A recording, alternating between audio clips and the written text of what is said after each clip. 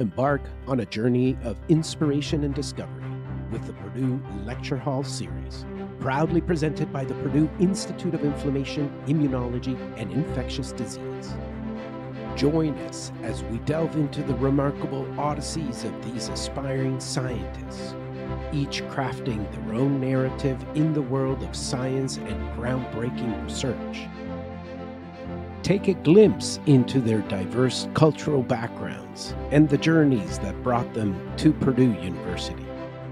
Thank you for watching the Purdue Lecture Hall series. Remember to hit the like button and subscribe to our channel. Welcome, everybody. My name is Tommy Soares. I'm the Director of Scientific Strategy and Relations for the Purdue Institute of Inflammation, Immunology, and Infectious Disease. And today on our Purdue Lecture Hall series, I have the pleasure of welcoming Arnav Deshpande, who is a postdoctoral researcher at the National Renewable Energy Lab, NREL for short, in Golden, Colorado. He graduated with a PhD in chemical engineering at Purdue University, working under Dr. John Morgan on sustainable production of aromatic amino acids in cyanobacteria in May of 2022. He is currently working on several projects at NREL on carbon capture and utilization and algal metabolism using machine learning and multi-omics approaches. He received the Director's Award and a Key Contributor Award at NREL for 2023 and hopes to continue working on important research problems to address climate change. Welcome, Arnav. Thank you so much for being on the show today and talking to us, telling us all about your journey. Yeah, thank you for the introduction, and I'm really happy to be invited to this Purdue Lecture Hall series and be associated with my PhD university, and really happy to share my research at Purdue and then my journey and my transition to a postdoc position at NREL. So I have made a small presentation that I'd like to share. Go ahead. What I'll do is I'll turn myself off, let you take the spotlight.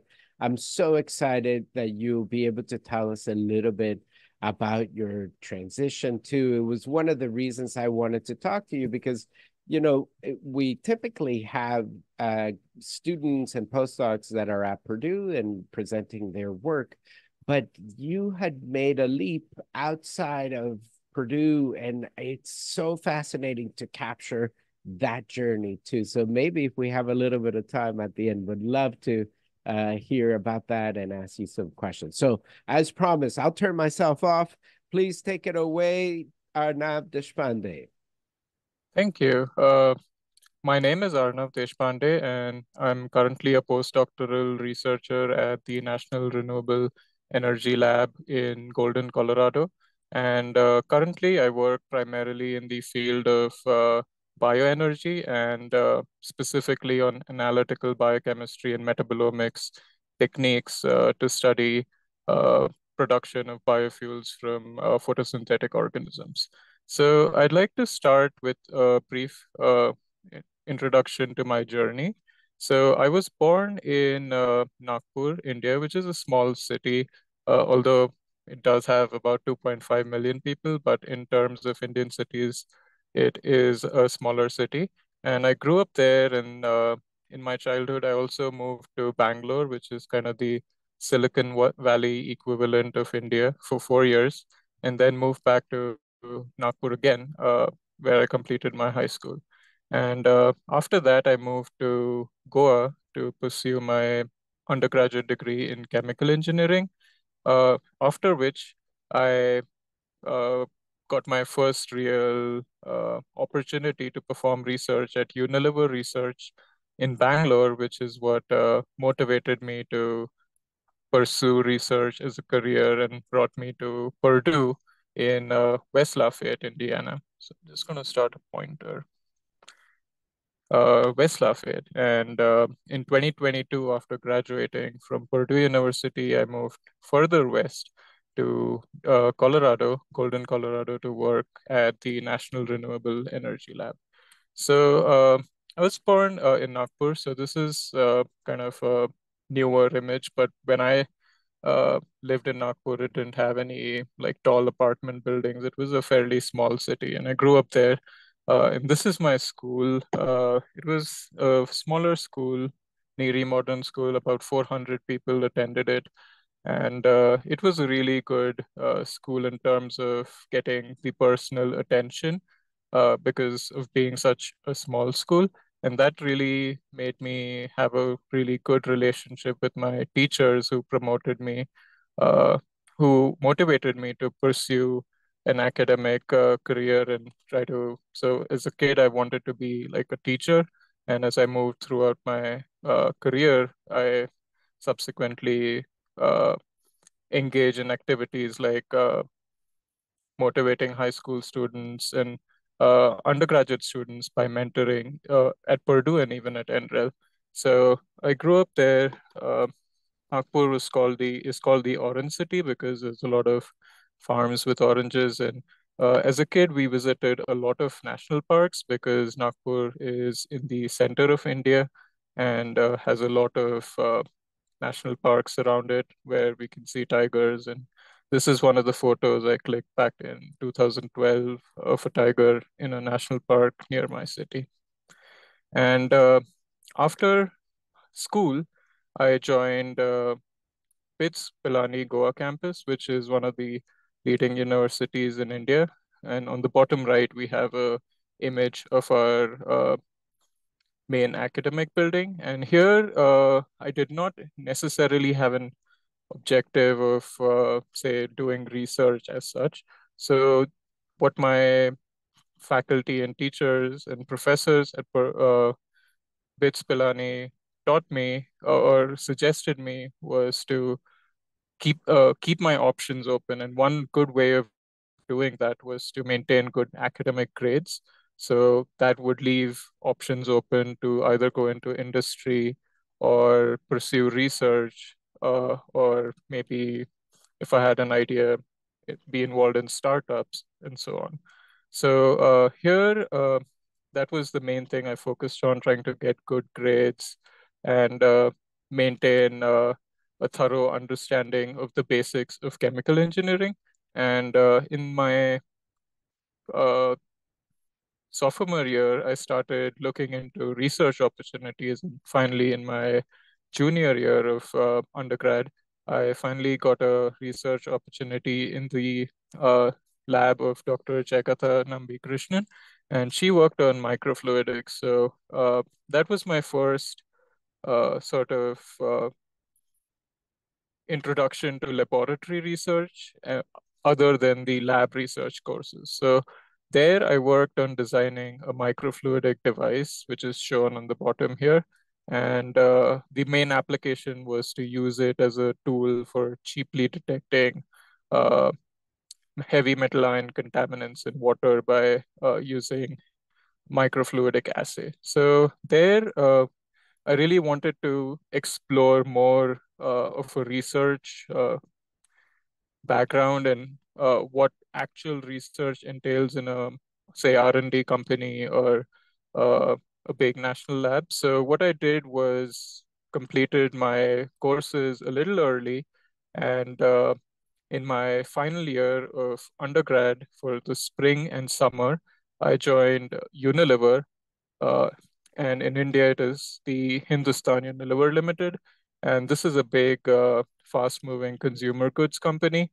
And shown here are some of the Indian products that they make. So they range from a variety of things, such as ice cream, tea, coffee, surfactants, detergents, shampoos, and so on. So it was a really big facility in Bangalore. And when I went in there, I was kind of intimidated by how much everyone knew. And coming in from a chemical engineering background, uh, I did believe that I had the basics to learn, but I did not actually have any real knowledge at that point. And that sort of motivated me to sort of become uh, capable of doing what the people at the Unilever R&D Center were doing. So it really motivated me to pursue research and not sort of go into the other choices I had open, which was, say, the oil and gas industry, where there were jobs in, say, working in an oil rig, which did not sound appealing. So I moved into trying to do industrial research first as part of these internships. And here is where I started working on surfactants. So they have Surf Excel, which is a detergent marketed in India. And here I was mainly involved in doing simulations and mesoscale simulations to predict viscosities of these surfactant formulations that the company wanted to test. And I had no understanding of how simulations worked and any background. So my advisor really showed me uh, at Unilever the approach to take when you do not know very much about a problem. So doing a thorough literature review, understanding the basics, basic concepts, and then sort of learning step by step. And in this part of the in this part of my professional career, I was very motivated to apply to graduate school. So while doing this internship, I was also applying to graduate schools, primarily to master's programs in chemical engineering, but I also applied to only two schools for PhD work, and that was Purdue and University of Illinois. So at that time, I didn't know very much about most of the universities in US, but it happens that I somehow applied to only these two schools and I got accepted to Purdue. And that was a big achievement for me in my pursuit for pursuing a research career. So I joined Purdue in 2017 and went to the and joined the group of Dr. John Morgan, who works on metabolism in algae and plants, and also other systems. So I joined his group because he initially offered me a project on cancer metabolism, and that seemed completely new to me, but a challenge I wanted to test out or try. And cancer is such a big disease and such a big issue in the world that I wanted to do my small part in contributing to something that may help understand cancer better. So I joined his group in December 2017. So after the first semester of doing a lot of courses and a lot of hard work, essentially, we were staying in the what we called the dungeon for like 12, 14 hours a day doing homework and really hard courses in chemical engineering. So after that, throughout my 5 years at Purdue, I worked on three main projects, which I'll be talking about briefly today. The first one is sustainable production of aromatic amino acids in cyanobacteria. And the motivation for this project was sustainability. So currently we have these aromatic amino acids, so tryptophan, phenylalanine, and tyrosine, produced via fermentation. And the fermentation is by microbes such as E. coli. And they use a lot of glucose and they use it inefficiently. So they waste a lot of carbon, release a lot of CO2. And this glucose is derived from crops. And these crops are then competing with the land that could be used to grow crops for human food, which is another big problem with growing population and rising food costs. So the approach that we had was to engineer cyanobacteria, which can directly utilize carbon dioxide, sunlight freely available, and convert atmospheric CO2 directly into these value-added biochemicals. So that was my first project. And the second project sort of built on what we learned from the first project and was more into understanding how the production of these value-added aromatic amino acids sort of affects photosynthesis. And then the third project, which really was the one that gave me the skills to to transition into a national lab was the metabolism in breast cancer cell lines and using bioanalytical chemistry, bioanalytical techniques and metabolomics. So I'll talk about these three projects briefly and then talk about my transition to NREL and what I do here. So for the first project, it was trying to produce these aromatic amino acids, so phenylalanine, tyrosine, and tryptophan.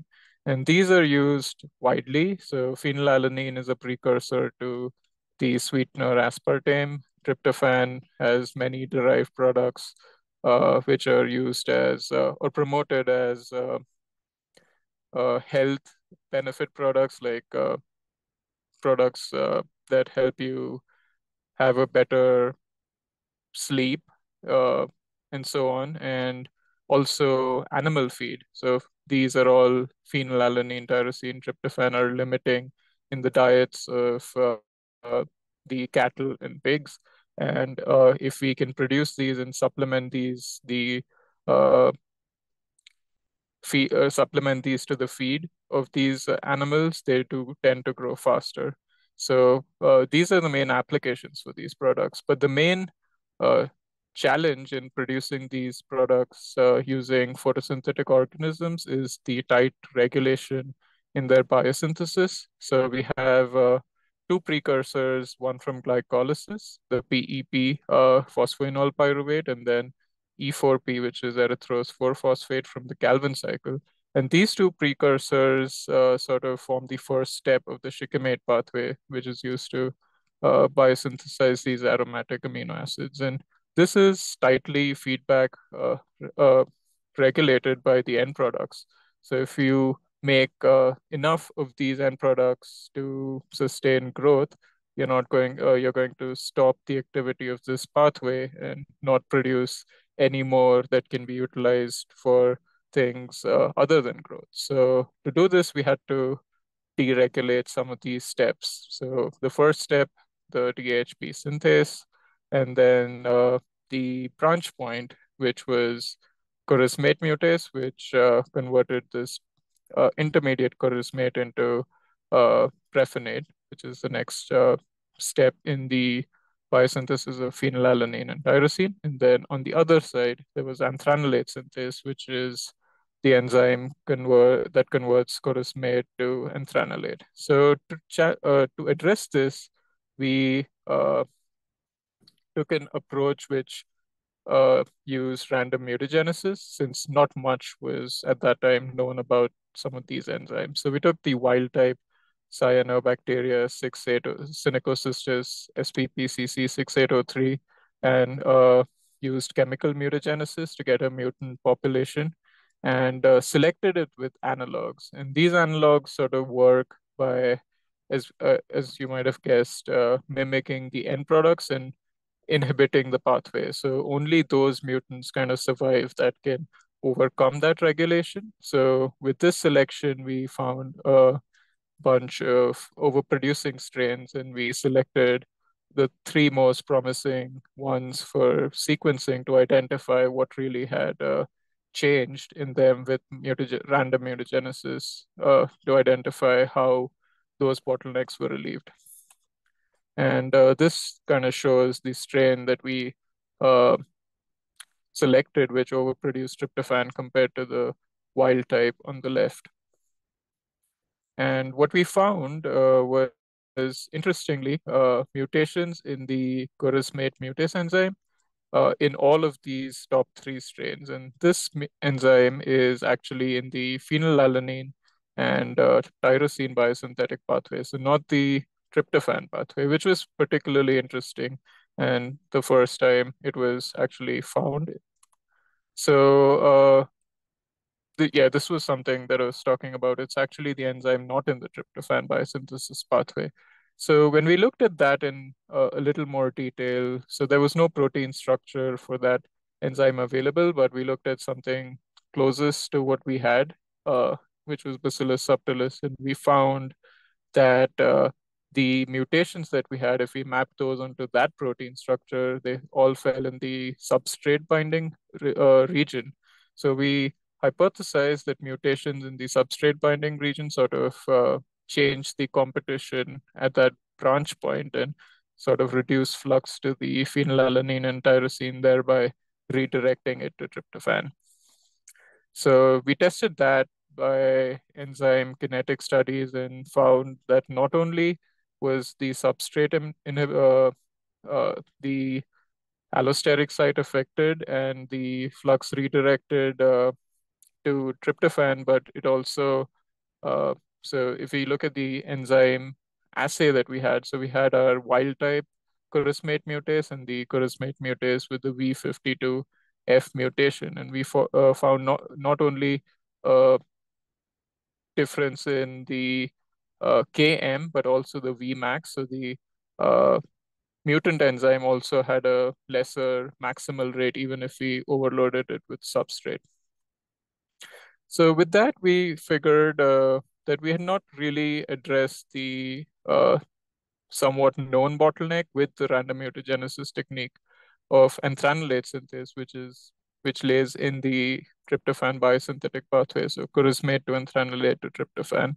So to do that, what we did do was metabolic engineering or just genetic engineering. So we expressed the feedback resistant forms of this enzyme from E. coli and cyanobacteria in the background of the strain that we had gotten from random mutagenesis, and then did assays to test how much tryptophan we were making.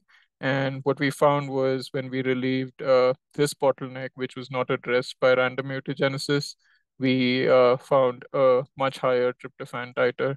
And that's shown here in the combined approaches of random mutagenesis as well as uh, genetic engineering, metabolic engineering, as opposed to only random mutagenesis. And then we optimized our production conditions to eventually produce about 0.2 grams per liter of tryptophan in 10 days, which is the initial foundation work for more engineering to go into this strain, and subsequently found faster growing strains for making it a more economically viable product in comparison to fermentation. So while I was doing my PhD, there were many more really fast growing strains coming into the picture. So E. coli has kind of a doubling time of 20 minutes, so it grows really quickly. But these cyanobacteria that we were using needed maybe 8 to 12 hours to double, but recent reports were really promising of 2-hour doubling times. So we shifted our focus to utilize faster growing strains, and this time targeted phenylalanine. And since these faster growing strains were only recently isolated, not much was known about their biosynthetic pathways and enzymes and so on. So we again decided to go with a random mutagenesis approach, and we used a similar procedure where we used chemical mutagens as well as UV radiation and selected mutants, and then took the top candidates, subjected them to another round of mutagenesis, much like what is done in industries. And with this, developed mutants, which were uh, a combination of multiple rounds of random mutagenesis. And we found really good results in the M14.2 strain, which produced roughly 100 milligrams per liter per day under just ambient air conditions. So with this promising result, we looked at it in a little more detail. So we grew that strain, which had multiple rounds of mutagenesis in a higher CO2 environment, and it accumulated 1.2 grams per liter in just 3 days of culture. And the most interesting aspect was by producing phenylalanine, it was not really sacrificing any biomass, any carbon to biomass. It was an added benefit. So it was fixing more carbon. So with this interesting result, we actually filed a patent application with the Purdue Office of Technology Commercialization, which was another really new thing to me of actually thinking about research in a more commercial or financial way. So they helped us a lot and got us involved with the Purdue Accelerator competition. And this competition was essentially for emerging research at Purdue in the agricultural field. So we did compete in that and went to the final round, which was, I think, I don't exactly remember, but around 10 teams where we were competing for $100,000 to scale up what we were observing in a laboratory environment. And I think we did really well as just a team of two people, me and my professor, John Morgan. And it was a great experience and for me to understand all the other considerations that go into research if we look to commercialize it. And this is currently, this patent is still pending. And the main focus of that was if you look at our organism in a space-time yield, which is the amount of phenylalanine that we can make per hectare of land per day, it's much higher than E. coli and plants to make the same amount of phenylalanine because although the E. coli makes a much higher titer much faster, it depends on growing plants for its carbon substrate, whereas we can utilize CO2 directly from the environment. So we had a higher space-time yield, but we weren't able to actually scale it up because we didn't win the competition. But it was really a good experience for me to get involved in everything. And that actually made me talk to a lot of startups and see what they do in terms of what my career would look like if I did join a startup. Uh, so with this, we did go into looking at the competition between production of those phenylalanine without sacrificing biomass. So there had been some reports in literature that showed that when you make a product which is heterologous, or in our case, even a native product like phenylalanine, when you overproduce it, you do not necessarily sacrifice biomass that you make. So it means that we made that product phenylalanine by fixing more carbon. And that really interested me a lot to see how that was happening. And we looked at that, and I'll go over this briefly through this representation over here, which is the photosynthetic machinery, and it's linked to the Calvin cycle and downstream biomass and phenylalanine production. So it shows how electrons flow, and they can flow either in a linear path, which produces about 1.38 ATP to 180 NADPH, and ATP is the energy, NADPH is the reduction power, and in a cyclic flow, as shown here, you only produce ATP. And if you look at the demands that we have, the biomass has a certain demand for ATP and NADPH, and phenylalanine has a certain demand. And phenylalanine is a more reduced product compared to biomass. So it's suspected that biomass needs roughly 1.7 ATP to NADPH, and phenylalanine needed only 1.52 ATP to NADPH. So it was more NADPH dependent. So we hypothesized that making this added product sort of changed the proportion of linear and cyclic electron flow, and that the imbalance initially between the linear and cyclic electron flow sort of was limiting to carbon fixation. So we studied that with some photophysiology experiments and did show eventually that suppression of the cyclic electron flow was responsible for the added carbon fixation and production of phenylalanine. So with that, I want to move direction a little bit because here this project is the cancer metabolism project, which really brought me to NREL. And while I was doing all these other projects, which were my main projects at Purdue, The other graduate student was studying algal and cyanobacterial metabolism in our group, and he was using 13C isotopes to study that. So what I wanted to do was study cancer cells using the same approach, and breast cancer cell, we chose to study breast cancer cell metabolism. And I looked into literature, and we had a lot of studies which use similar techniques studying breast cancer metabolism in uh, 2D geometry. And there was so much research, and as a new person into the field of cancer metabolism, it didn't seem that I could make a contribution by doing the same system. So I looked at what was currently done, and most of the flux studies, because of ease, were done in 2D systems, which were not representative of how tumors look. They were a monolayer growing rapidly.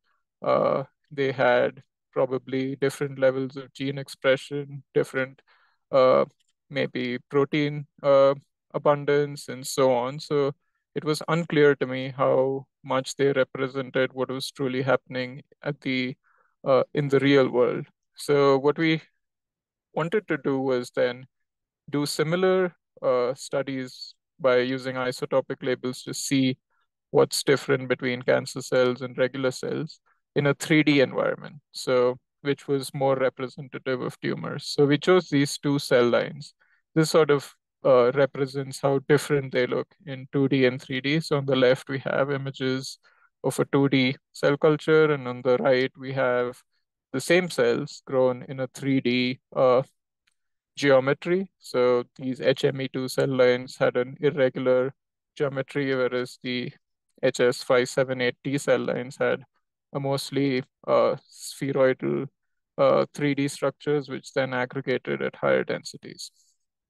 So we wanted to study what's the difference between 2D and 3D. So to do this, we used this approach, which is called metabolic flux analysis. So grew some cells in 3D geometries in these 6-well plates, and then did some characterization of the biomass composition for these, and also did characterize the uptake and secretion of nutrients. So the media already has glucose and several amino acids. So we characterize how quickly those are uptaken. And for the labeling, what we did was added, instead of glucose, we added a mixture of labeled and unlabeled glucose. So 80% glucose labeled at the 1 position and 20% uniformly labeled glucose, and tracked and let it reach steady state. So each metabolite kind of got a distinct label pattern associated with it. And with that, we can then go back and build a model to see where the glucose that that is uptaken goes to. So we did that using, we let the cells achieve a steady state, extracted them and analyzed them on the LCMS, and took all of this data that we had. So the extracellular fluxes, biomass composition, growth rate, and labeling data for the 13C isotopes that we had fed it of glucose instead of the regular glucose, and tracked it in different metabolic, in different metabolites. So with that, this just shows the differences in growth. So this data shows how much different 2D and 3D cultures are. So it shows the differences in uptake of amino acids and glucose and lactate which is normalized to the cells. So we kind of get rid of that difference in growth rate by normalizing it to the number of cells. We find there's a significant difference. So it meant that the previous research that was performed may not have been completely representative of a 3D tumor geometry. So with that, we uh, utilized the metabolic flux analysis approach and fit it to a set of reactions uh, that we know exist in cancer cells. So to do that, we basically minimized the difference between the experimentally observed labeling patterns of all these metabolites shown here in metabolism and to what was predicted by the model in an iterative approach. But to summarize, what we found was that the cancer cells sort of in a 3D geometry decoupled the TCA cycle and glycolysis. So all the glucose that was consumed did not necessarily end up into the in a 3D geometry into the TCA cycle. So that was decoupled. We also saw increased flux to the pentose phosphate pathway, which is responsible for production of NADPH. We saw increased amino acid catabolism. So all these amino acids in the media that we had supplemented were catabolized to supply this TCA cycle, which did not get any carbon from glucose. So maybe this was a compensatory mechanism. We found increased glutamine uptake, which is a major carbon source for carbon cells. And then with this, we wanted to look into maybe specifically uh, one of the main mechanisms of decoupling. So what we found was, so if we looked at the labeling of uh, the HME cells in 3D and HS578T cells in 3D compared the labeling of 3PG, which is a compound uh, directly downstream of glucose. So our labeled compound that we feed should label 3PG, and that in turn should label lactate. But we found a difference at steady state between the labeling of the unlabeled fraction, so M plus 0, of 3PG and lactate, which is very interesting because if you have the precursor labeled to a certain extent, the next compound should also be labeled at steady state to the same extent. But what we found was it was not. So lactate had a much higher plus 0 label. So it meant that the carbon was coming in from some unlabeled source. So what we think was that the no label from glutamine, which was uptaken at a higher rate, might be responsible for providing a higher M plus 0 unlabeled state to the lactate compared to the 3PG. This may be due to the higher malic enzyme flux shown here, which is derived from glutamine. So that was something new that we found at that time. And with this set of projects, the main goal for my next step was to try to utilize all the skills I had learned at Purdue. So the biggest skill was learning to learn new projects at which I had no former experience. So when I started with cyanobacteria and algae, I did not work in biochemical engineering before. So that was completely new.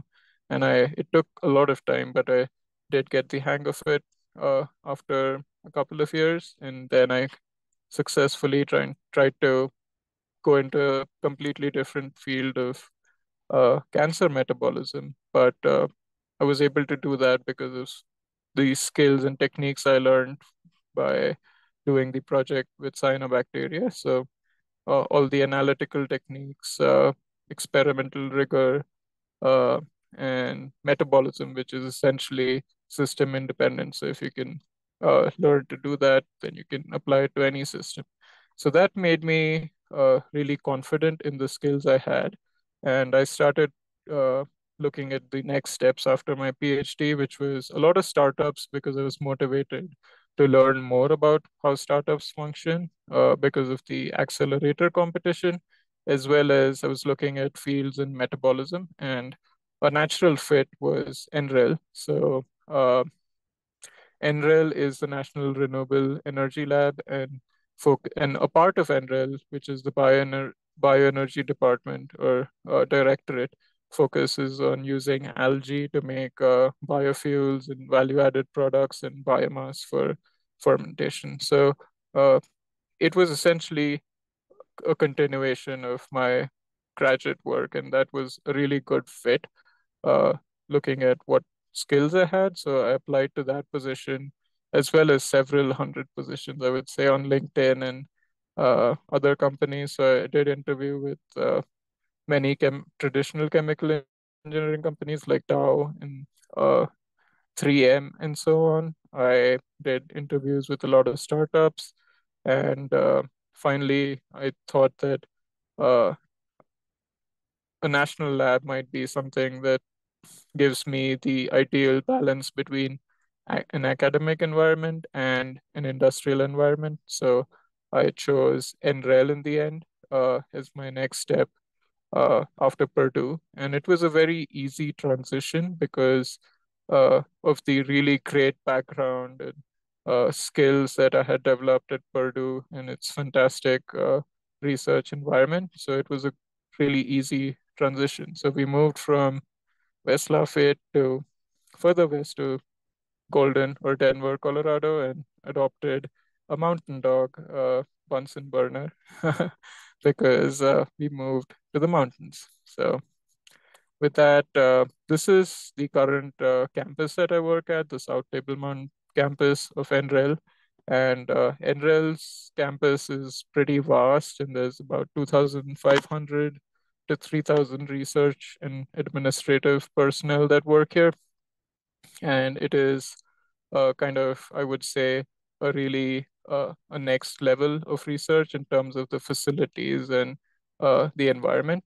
And there's several uh, departments over here. So we have a lot of solar research, perovskite research. We have bioenergy. We have electric vehicles, sustainability. In terms of that, we have uh, a large scale up of the techniques that are developed in some of these labs. So we have the biorefinery, and we have the field test laboratory building is where I work, where we have several custom built photobioreactors where I have the chance to scale up shake flasks, which was the scale I was working at Purdue in algae and cyanobacteria, to move to the next level where we uh, do it in mini ponds and bioreactors to figure out if we can translate our findings from shake flasks to a more relevant industry level relevant condition.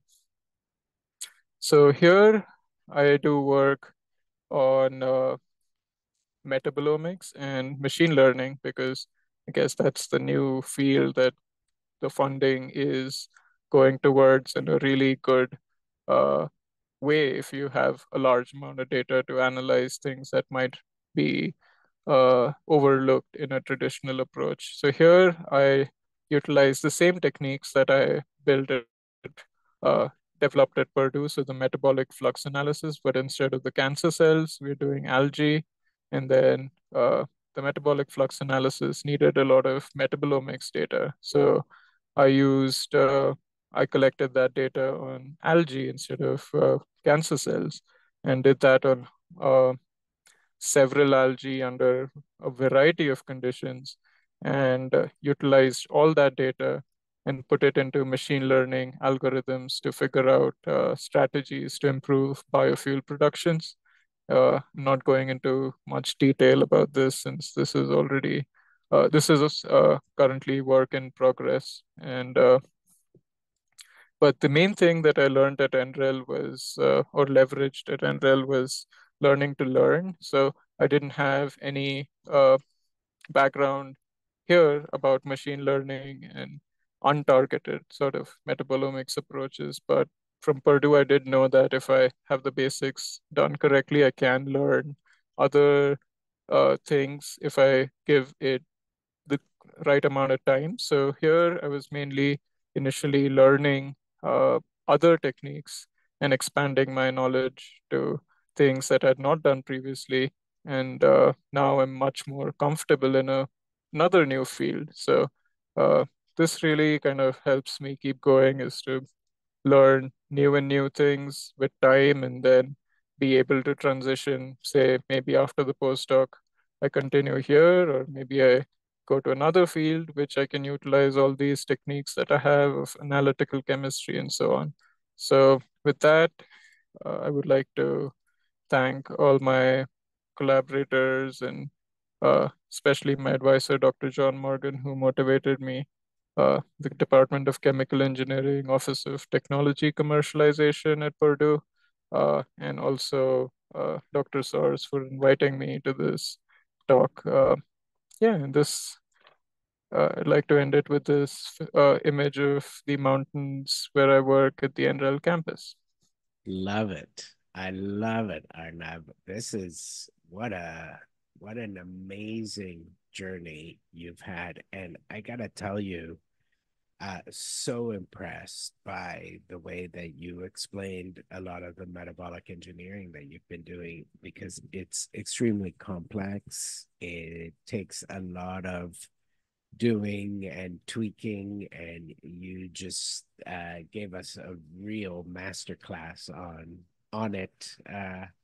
It's great to see this advancement. You made a very important point that I continually stress in these types of podcasts that I do, in that you're a life learner.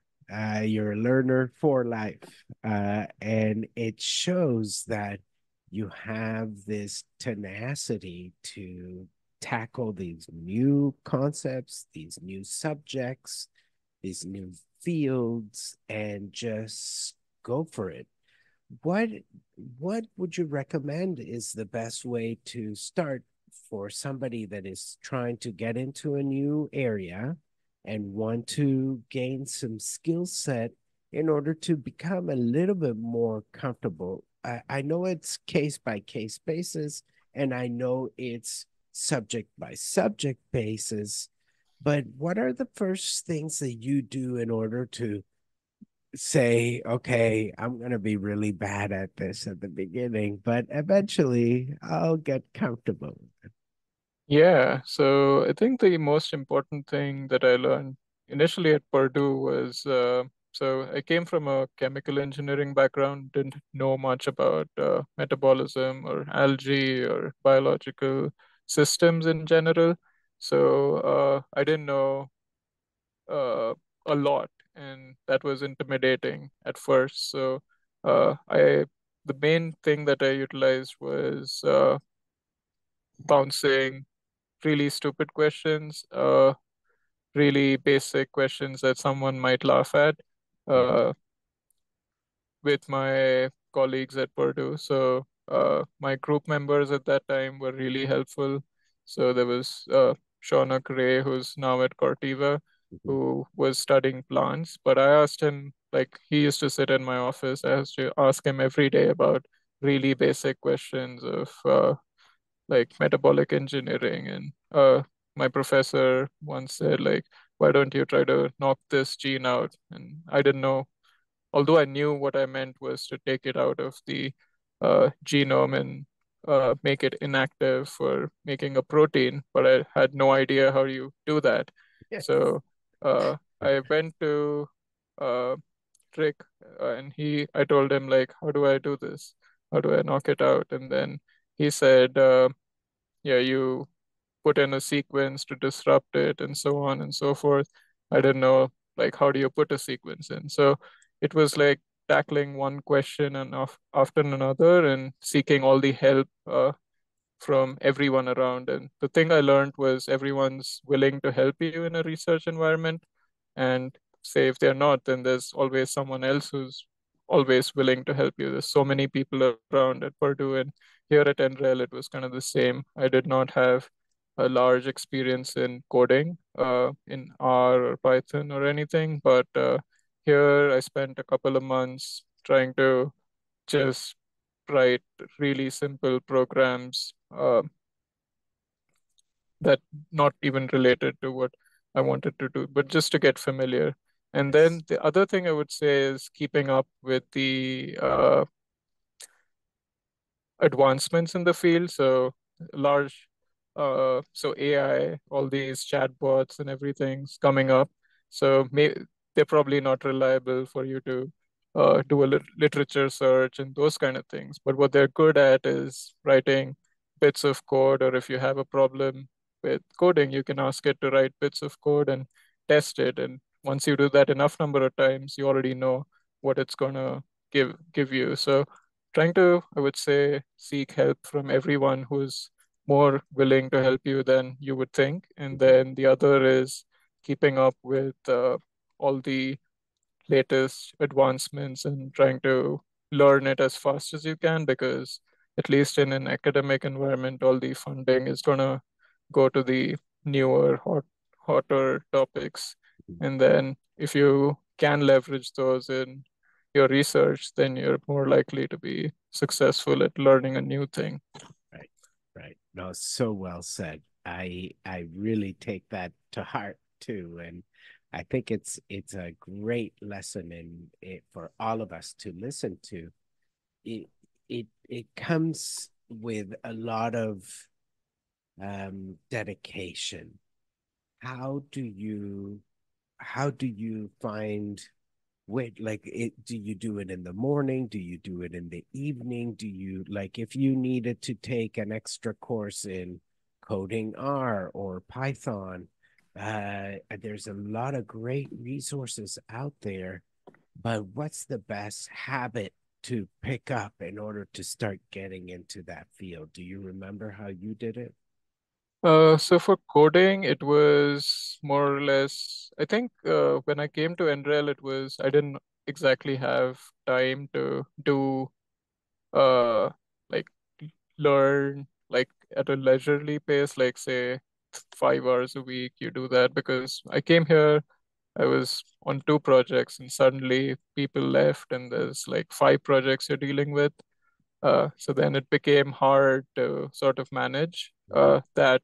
So every day when I come in the morning is, especially on Mondays, is I make a schedule for the week and do multitasks. So for example, if I'm listening on a meeting which is not really relevant to me, but I have to be there, on the side, I can have something else going on, and then I can still attend that meeting and get the key points.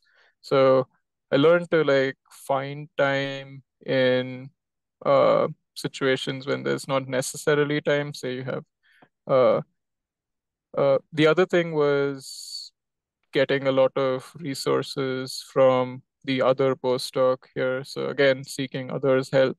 So he gave me a lot of like chunks of code that I started modifying, and then eventually figured out that I need to add to it and do uh, modifications. So I think instead of starting from the scratch, what I did was already took half built uh, uh, I already took things that were partially in place and then modified them. And uh, initially, I worked more on projects that did not need machine learning and all the coding. So that gave me time to learn all those things while I was doing other things as my primary focus. Because if I would have focused on them first, then I would not have made much progress on them at that time. But once I had those things going on in the background with other things as the main focus, I could then utilize all the things that I'd learned in, say, the first 8 months to then uh, apply to things that needed it. Yeah, totally. No, I see. I really like that approach, and that you started with stuff that was already there and start tweaking to learn as you go. Thank you so much, Arnav. What a great lecture, and what a great way to tell us how this journey has gone and how you went from one place to another. Wishing you all the best and continued success for your future in everything that you do. So Arnav Deshpande, postdoc at the National Renewable Energy Lab, NREL in Golden, Colorado. Thank you so much for providing your lecture today. It's been a pleasure talking to you. Yeah, thank you. It was my pleasure too. Thank you. All the best. Yeah. Bye-bye. Bye. Thank you for watching the Purdue Lecture Hall series. Remember to hit the like button and subscribe to our channel.